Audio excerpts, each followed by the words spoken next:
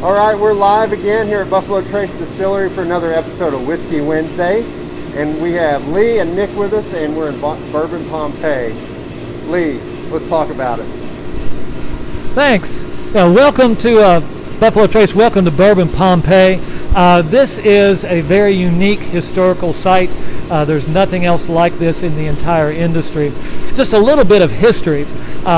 In addition to being the oldest continuously operating distillery in the country, we have some of the oldest distillery facilities still standing. Go back in history. E.H. Taylor Jr. Was a banker prior to the Civil War.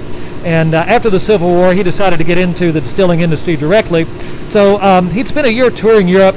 He came back about 1869, found a little distillery for sale down on the banks of the Kentucky River here in Leestown. He bought that in 1869, named it OFC, for Old Fire Copper. He had these big ideas he was going to put into action about making a fine whiskey. Well, that little distillery wasn't nearly big enough for his ambitions. So after a couple of years, he tore that down and built literally on top of it in 1874 one of the finest, grandest distilleries of its day. And that's where he really began to make a name for himself in that OFC bourbon.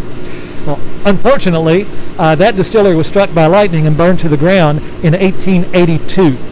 In less than a year, Taylor rebuilt in the building that we're actually standing in right now, which literally was the biggest distillery of its day. He was really working to bring the Industrial Revolution to the distilling industry, steam power and things like that.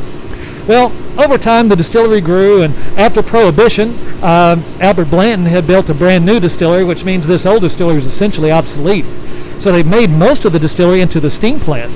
And to this day, this old OFC distillery is where we generate all the steam to run the stills and the cookers and everything else. But the back part of this building, which had been E.H. Taylor's fermenting and mashing area, was essentially vacant. Well, in the big consolidation in the industry after Prohibition, this distillery was owned by Schenley, which also happened to own another label called George Dickel. Well, George Dickel's a Tennessee whiskey, and Tennessee stayed dry after Prohibition. So from sometime after Prohibition, about 1959, when Dickel got to go home, they actually were making George Dickel Cascade whiskey right here in this area. Well, when Dickel left, we were going full bore down at the new distillery. We really didn't need this, so anything that wasn't bolted down, they took out. Anything that was built in, they essentially knocked it down and poured a big concrete floor over it and forgot about it. Till about 4 years ago, we saw an opportunity in here. Thought we'd make some event space. We got a big space upstairs, windows overlooking the Kentucky River. Down here, this was just that big open concrete floor. We wanted to make sure everything was sound, that it's not going to slide off into the river. So they were going to check the foundation. They were going to dig up that concrete floor. Well, they started digging and almost immediately ran into some structures, some things. And we'd had a relationship with this a bourbon archeologist. In Kentucky, that's actually a job title. And so we'd worked with Nick before on another project, and so when they made this discovery, we called in Nick Laracuente, our bourbon archeologist, to really lead a dig that revealed what we now like to call Bourbon Pompeii. So I'm going to turn it over to Nick and let him tell you all about that discovery and what we found. Nick? All right. Thanks a lot, Lee. All right, so whenever I got the call, I was just like, hey, Nick, come and visit us. We're doing a renovation, and we found something old. That was all I had. So if you look over here, this was all mostly concrete floor on this side. There was a big bobcat sitting up here where the catwalk is now, and this was just a large dirt pit in front of us. And there's a few things exposed, but we're like, the question is, what is it? You got a weekend. We got a project. We want to stay on schedule. You got Saturday, Sunday. It was the best weekend of my life, I can tell you that. I got to come down here and play in the dirt, and what I was looking for was layers. I was trying to interpret the dirt as far as like layers of a storybook, right? In archaeology, we call it stratigraphy. We have an idea of how old something is, and so we're finding like gigantic deposits of brick, and over here between this pillar and the kind of broken pier here, there's a whole bunch of glass in that area. At the end of the weekend, I came over, I presented to the team. I was like, all right, so we got, this is what's going on with the dirt. We got some older artifacts over in this area, and you can actually see the brick walls from the fermenting vats right there. And it was like a record scratch, right? Everybody's like, wait, hold on. Fermenting vat, say it again. and that's where the project changed. It was, what, year and a half, it felt like? Where it was like, our instructions were dig to China, uncover everything. Over here, it meant uncovering the fermenting vats, but we'll get back to that in a little bit. Over here, it meant uncovering these things and trying to figure out where it fit in the story that Lee just told, right? Where it is in the history. So we left these piers in this area intact because they're here, they're old, we're not entirely sure which part of the history they belong to, right? But it makes for good speculation. If you look above us here, this beam where they're making a repair in the roof at one point, we think that some of these piers in the bottom might have been to take the stress off of the roof while they're making repairs like that. Because these distilleries, especially here at Buffalo Trace, it's like a living, breathing organism. You can see the history literally in the walls as you walk around, right?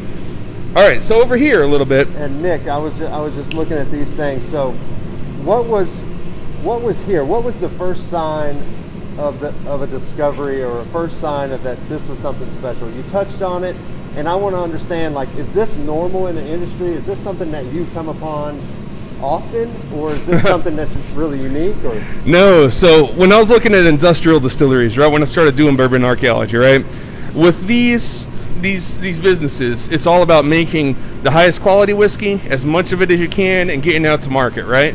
So you don't take risk in that. If you're building a large building like this, all of the weight and the value of the product that's going in here, you don't want to leave anything to chance. And when you're constructing things, that means you wipe everything away, you get down to a good solid foundation that's clean and stable, and you build clean on top of it, right? So usually when you see a new construction project of this size, none of this is left down here at all. You might find a rock here and there, an artifact here and there, but you're not going to find the bits and pieces of foundation. One of the reasons that it happened here is we're literally right on the side of the Kentucky River. You can see it out the windows there. When the Kentucky River is high enough, it actually comes into this building every now and then, right? And we're also on a big slope. The ground surface is actually up there, way up there. So what's going on here is, in the first stage of this distillery, they got the foundation right, and then they had to reconstruct in a hurry, right? The 1873 version of this, whenever it got struck by lightning and burnt in a year, they rebuilt inside of a year, and they wanted to do it quickly. So they left these bits and pieces of the foundation, the things that were already stable, and it is pretty much a unique discovery. I have not seen anything else like this in industrial excavations here in Kentucky. Right. So it doesn't mean I'm not going to keep looking. There might be more, right? You want to see what else we found over here? And illustrate it a little bit. So I'd actually started over there in the actual excavation, and we kind of filled in the pieces as we came forward. But we started comparing the archaeology, the artifacts, the features, these foundations, with the lithographs. I mean, Colonel Taylor actually left us, this is exactly what I did. He had these lithographs commissioned, advertising the history of this distillery. There's not really any embellishment, no smoke and mirrors in what he was doing, because he was proud of his work, and he was also trying to talk about like authenticity in the industry, kind of the precursor to his work a little later on with like Bottled and Bond and whatnot, right? So this picture here, we've got circled where the door is of that very first stage of the distillery, what Colonel Taylor found whenever he came here. It wasn't big enough for him, so he wanted to go bigger, better. He ripped this down, made a new distillery on top of it. By comparing everything and looking at how the soil layers are intersecting each other, the foundations are intersecting each other, we realized that this wall right below us right here is actually a part of that 1869 distillery. We found door hardware in the little gap down there. And so when you stand in that space, you're standing literally where that doorway is in that lithograph, 1869. I get like chills just thinking about it. It's kind of rare that somebody leaves instructions. It's like, this is what you're finding, right? It's one of the things that makes this special. So, some other bits here. This concrete piece here is actually one of the closest to the present elements of the distillery. It's 1910s at some point. It's a trough support, because at one time everything that we've walked past had a slop cooling trough that went over to the drop tub there. And it's a little ironic, as even though it's the closest to the present, we know the least about that part of the distillery. So about the phase of this building. So this is the second distillery, OFC 1873. So he ripped down that first one, he built this. So this corner that I'm looking at with the sign, 1873, would be the face of this distillery in this lithograph here. So we're standing right here, yep, looking that way, and you got the first few courses here. You can see that detail in the corner down there. And it's a lot of fun looking at this, because at first, before we dug deep enough to get that corner, we're looking at it and you can see how finely chiseled, the raised mortar joints, all of that. We've all seen it. If you've been at Buffalo Trace before, there's another construction like this. It's Warehouse C, right? Built about the same time. You can see that kind of same characteristic to it. So we knew we had an exterior wall. We can look at the other side as we walk by. You see it's not really finished. We just didn't know how old it was, right, until we got that deep and we saw the lithograph, and we're like, again, Colonel Taylor left us some clues as far as what's going on here. You know, it's funny, it's not documented in the same way we would document something today, but you're right, there's a lot of little clues, and I think with all the hard work that you guys did, you start to unearth something really special. Oh, for sure. And then there's lots of little fun details, right? You see the twist in this pier down here? We like to joke that was somebody's first day on the job. They're like, all right, here, go on and lay some brick, and he laid it in the wrong direction and got reassigned to somewhere else, right? Oh, wow. So these columns, yeah, these were definitely something that you started noticing early on, right? The columns are starting to stick out. You found something that these are sitting on, these big beams. And then where did you start? I'm curious. Where did you start? Which end of the room? And I started right here where I'm standing right now. Okay. So there was a bobcat where you are. Yeah. And there was a ladder going down into the pit here.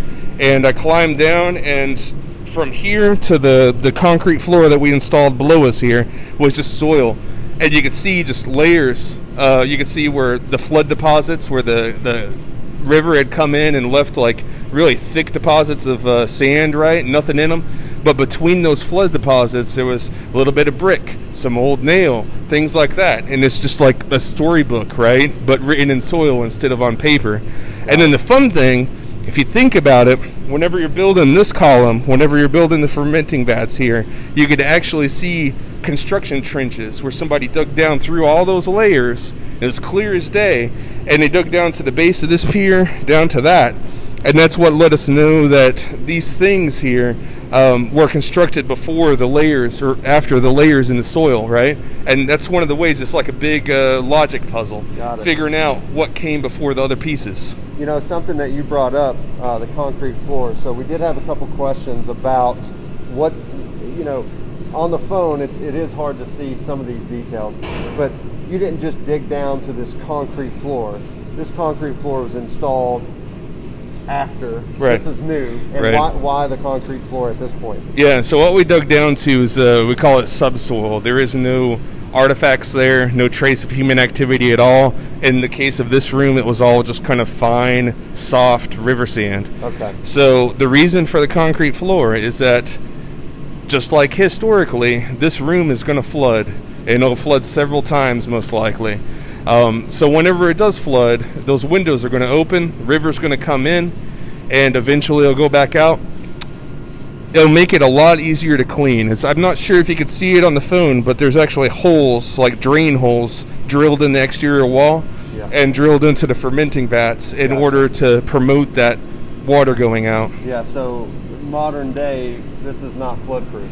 We're still on the river. We're still, have a lot of natural. Right. You can come by in the winter time, especially when the river's up just a little bit. You can't see the lock and dam that's up the river there, but the water will actually start coming in these drain holes every now and then. Gotcha. It's fascinating. Has it flooded since this progress? It's only been what, an inch or so, Lee? We've had a little bit more. We had a little bit more than that. There was maybe 2.5 feet of water, 1.5 foot of water, something like that. What, a year ago, February, I think. Okay. But it was very minor. That really didn't amount to anything. Okay. Right. Awesome. And I did notice there's marks on the wall over there, so maybe we can show that off. That must be years of flooding. So right. We'll get to that. All right. There's a lot to see here, that's for sure. So after this burns down, the next stage, the third stage of what we're looking at here is everything is built around us, right? And that was one of the kind of shocking things to wrap our head around. It's like, all right, everything was built around us. There's a lithograph over there that's actually this room, and you could see the fermenting vats actually being used, right? So one of the fun things I like to talk about here is we knew the vats were here. We weren't entirely sure what was going on with them at first, right? We did a little square with a concrete saw, and whenever the construction guys finished cutting it, it just kind of fell away into darkness. And the guys looked at me and they're like, "You want to go down there?" It's like, yeah. So we ended up taking our time, pulling everything back. And like Lee was saying, whenever Shinley decided to decommission, this is not being used anymore, the copper is still valuable. So if you look at the one that was reconstructed here, where the red brick is, there on the top few courses, everything was ripped off at about that height. It was just kind of hammered out with sledgehammers. It was dumped into the fermenting vats in order to fill everything. There was random dirt taken from around the distillery and thrown in there as well. And as the water kind of made it settle, we had a good like 2-3 foot void above all of that was just underneath the concrete floor.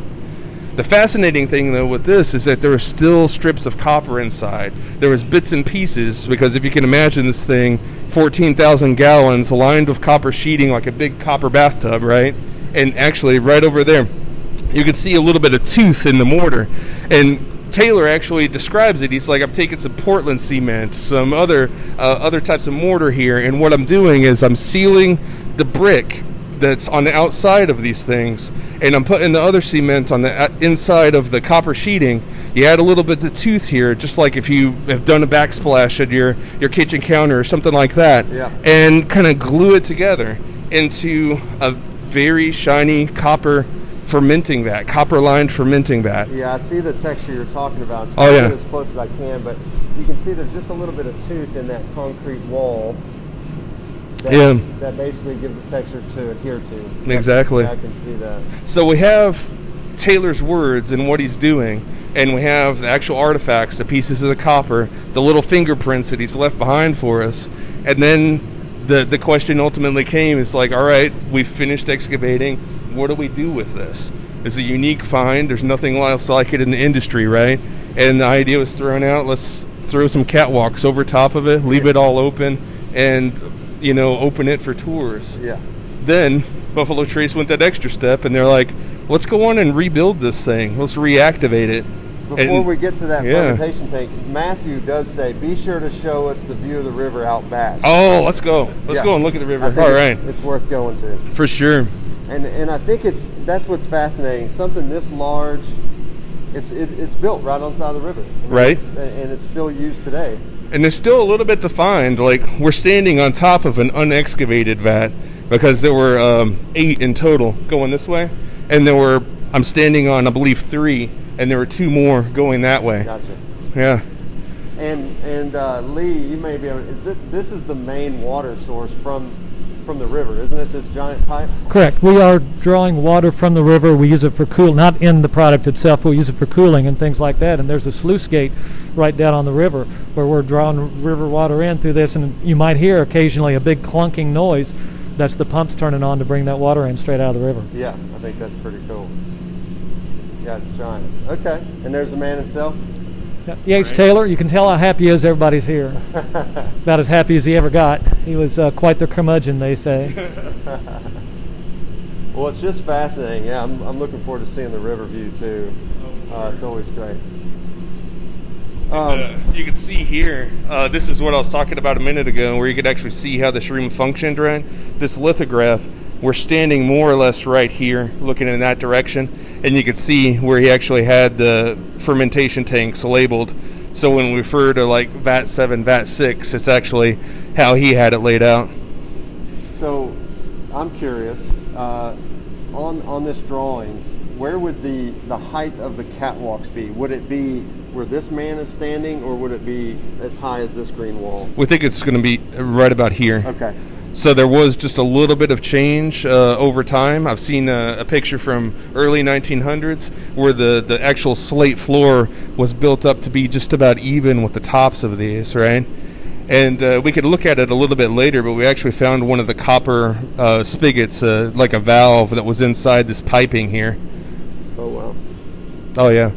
And this is behind what Taylor's idea was, right? I mean, the other distilleries at the time that he was here, he was talking about wood slat floors. You got liquids falling in, soaking into the ground underneath. He called it like really sour, unsanitary conditions, right?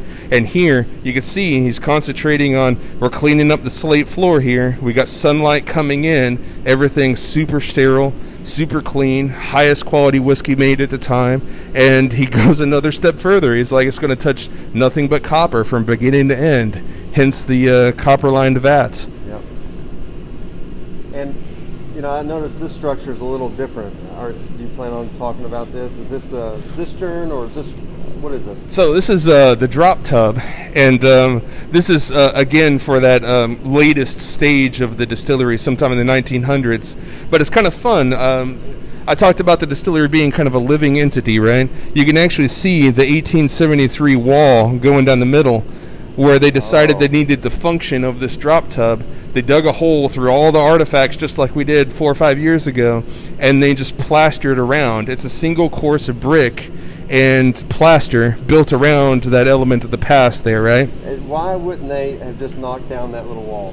That takes a little bit more effort, and you already have that that stability in the foundation, right? Got it. We think one of the ways that this functioned, you can see the hole in the wall over here, is that there was a metal tank down inside, and whenever the slop came off the slop troughs fell into here, that water was piped in, and it helped bring everything down to temperature before adding malt or something like that.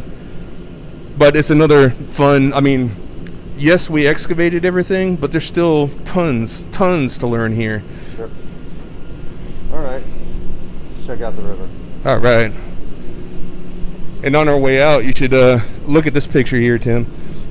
This is one of the only photos that exist of what this building looked like before the project. It was so nondescript that we actually had a trouble finding photos of the nondescript room.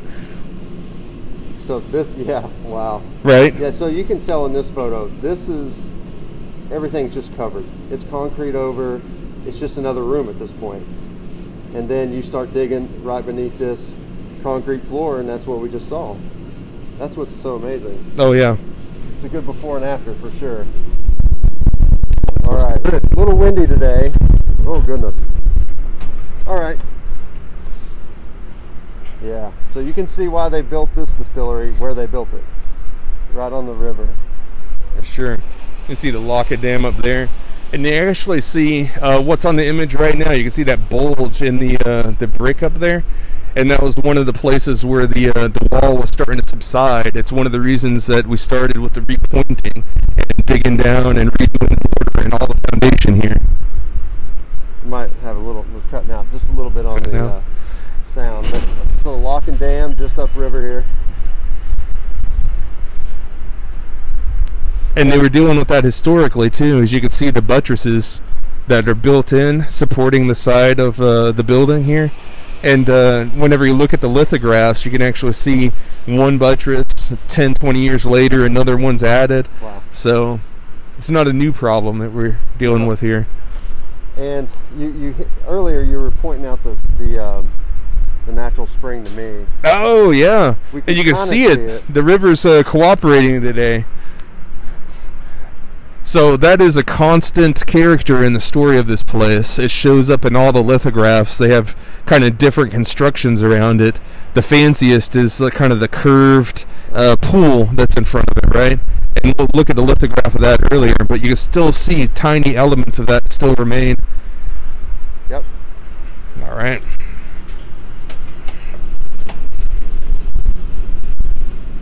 Thanks, Lee. All right, so that's pretty windy out there. Sorry for the sound interruption there. All right, so here's another angle of this, and then we're going to take you around to see the fermentation tank. Oh yeah, we're going to hear about that from Lee, right? Yeah. So yeah, you can see the twisted column down there, but there's recycled building underneath us here. So the 1873, after it burnt down, it got the stone got salvaged and reused, and so these piers, these foundations that are up against this exterior wall here, I learned a lot about this from the construction guys. Those are supposed to be flush with that outside wall. The building is built in a way that them being in touch with the outside wall, it puts like stress and diverts it into the building, and you're not supposed to be able to fit in between that and the backing wall. So you could see how much the wall was in trouble. And you can visually see that wall pushing out. Wow, okay. Very cool, Nick. It's kind of fun getting tours from the engineering folks that were involved with this too, right? Because it's like the way the catwalks are lodged into the walls, right? They actually replaced the volume of dirt that we took out of this. The catwalk system is actually kind of pulling it all together. So there's different levels here of coolness, right? All right, you want to walk this way, or? Let's look at the flood lines. I noticed those lines, and we've had several questions about how much will this place flood, and how often, and what's the most it's ever flooded. So. Oh boy. So, well, here's the flood lines here, and you can see them on the column there behind you, and there too. Yeah. Let's check this out. I always like to say that being right on the river, it's not really a matter of when, it's only a matter if, not a if, it's only a matter of when the river's going to come back. So these are some of the historic floods over the years. It was built in 1883. Taylor had just had a fire in 82 that destroyed his distillery. He's building back as hard as he can in 1883. He gets hit with the biggest flood of the 19th century. Wow. That's a good point. You're going up to 1937. That's the flood everybody talked about when I was growing up here in Frankfurt. Albert Blanton was building out after Prohibition. He gets hit with the biggest flood of the 20th century to that point. Oh, gotcha. We're in our 21st century expansion. I don't want to think about what's going to happen this time, because that 37 flood's considered a 500-year flood. Statistically, you shouldn't see a flood that severe except for 500 years. Well, it was 41 years, and that was topped in 1978. Got it. And so from here, a level line all the way out to the front part of the distillery, the parking lot at the lowest point was under about 3.5, 4 feet of water, all the way out across the entire distillery. Gosh. So we may have had a little technical glitch there. So if anybody saw that, we're back. But it did skip a beat there for a second, but we're back on. So, okay. All right, so let's check out the fermentation tanks. And as we walk over there, we do have a few questions from our viewers. Jan asked Lee, where is this exactly on the property? So if she has visited, and she's here again, I know, on the river, but if you're in the parking lot or the gift shop. This is what we call the backside of the distillery. Okay. And so it really is, when you're coming in the distillery, you come out of the parking lot, you just keep walking straight all the way back to the back part of the distillery. That's where we are now. Yeah, it's something you can't really see from No, anywhere. you really can't. You really can't see it from anywhere else on the distillery unless you're coming back here. And is this part of a current tour? That Yes, our old Taylor tour comes back here. That's why we built all of these catwalks and why we preserved everything and got all the wonderful information from Nick that we now incorporate into our old Taylor tour. Right. Where we're focusing on the life and times of E.H. Taylor, that really the father of the modern bourbon industry. Yeah, so when we got these excavated and got them all uncovered, we realized they're still in really good shape. Right. And so we figured, well, we can do something with this. So we hired Vendome out of Louisville. Well, we bought some rolled copper from Germany, hired Vendome, who's the leading steel manufacturer and copper fabricator probably in the world. They fabricated a pan, not nearly 14,000 gallons, but to fit inside of this fermenter, and we are now fermenting in a copper-lined fermenter, just like E.H. Taylor did in the 1880s. That's awesome. Well, what's nice is now it doesn't just smell like an excavation site. It's got a little mash in there now, so it's nice. Well, and just to bring this back to life after all these years. Right. And nobody is fermenting in copper anywhere in the industry, so this is very, very unique. Well, it's interesting because it also answers a question from Ryan on Facebook. He says, any plans to restore them and use them again? So I think we answered his question. Yeah, and this really is, it's a demonstration project. It's not going to be anything that we're going to line all the rest of them in copper and make a new product out of it, but we are fermenting, we are distilling, we are aging, and so there will be something that will be coming out of this eventually. Yeah, and well, you answered another question of mine, Lee, from Ralph. He says, is the mash in the copper tank for a heritage blend or a future release?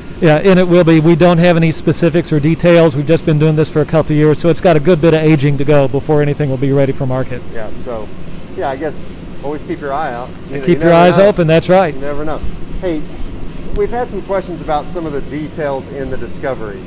You know, you've mentioned glass, you've mentioned copper strips. I noticed there's some glass cases up there. I'd love to show that. Let's show that, and then we'll probably wrap up there. All right, let's go. Is that good for both of you? Yeah. Okay. Sounds good. All right. So it's a little ironic, really, that this is a warehouse-sized room. It was a year of excavation here, but there wasn't a lot of artifacts. There was a whole lot of brick, but not a lot of, like, pieces of plates or bones or anything like that. I know I saw a question about were any bones of any kind discovered during the excavation, and really there was just one.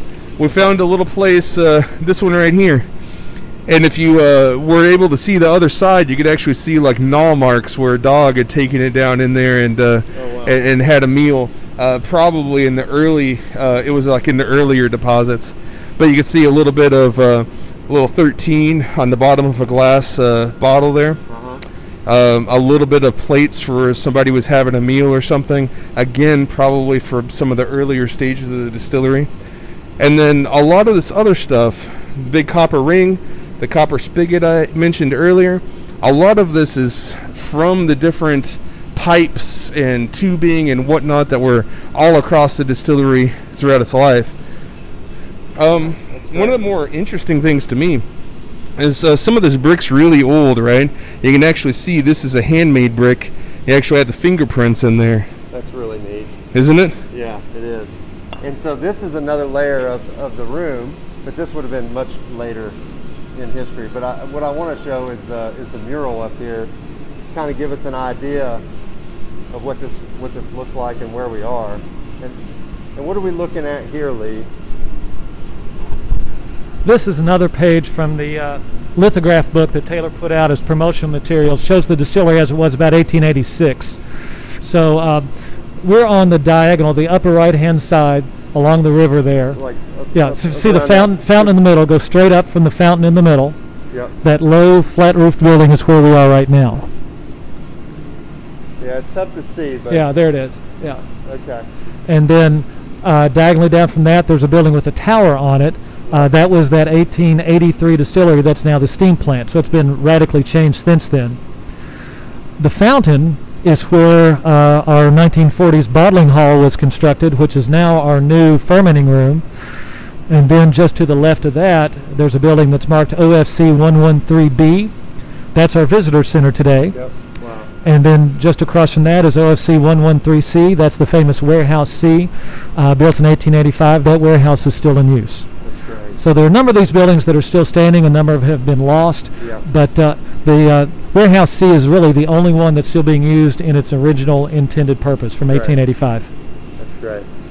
Well, you know, we're wrapping up on time here, but I'm always fascinated by some of the barrels, some of the copper strips and the bricks. What do we have here, Nick?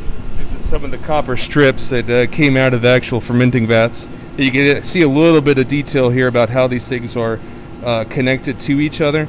There was a piece that we found that actually had like a channel bolt on top, to where we knew that this is the very top of the copper fermenting vat, goes down inside, and there's a large bolt that goes down into the brick in order to hold everything together, in addition to the little bits of mortar and whatnot that you still see traces on here. That's great. Well, I'll tell you what, that's a heck of a tour. I know we could do this 3 or 4 more times for sure. And so maybe we'll continue this next year. We're going to do Whiskey Wednesdays in 2021, so I'm sure we'll have both of you back to do it. Any last words? Anything you want to close with? Oh, I'm just having a fantastic time. It's like giving a tour, but we also get to poke around Pompeii. I'm all about it. Thanks for having me out. Absolutely. Yeah. And we really look forward to seeing everybody come and visit us here. But the main thing is we want everybody to stay well, stay healthy, and have a happy holidays. And come out and see us. Great. Thanks both of you. That's Cheers. amazing. Yep. Cheers. I'm gonna go back over and check out this fermentation. This is a good angle.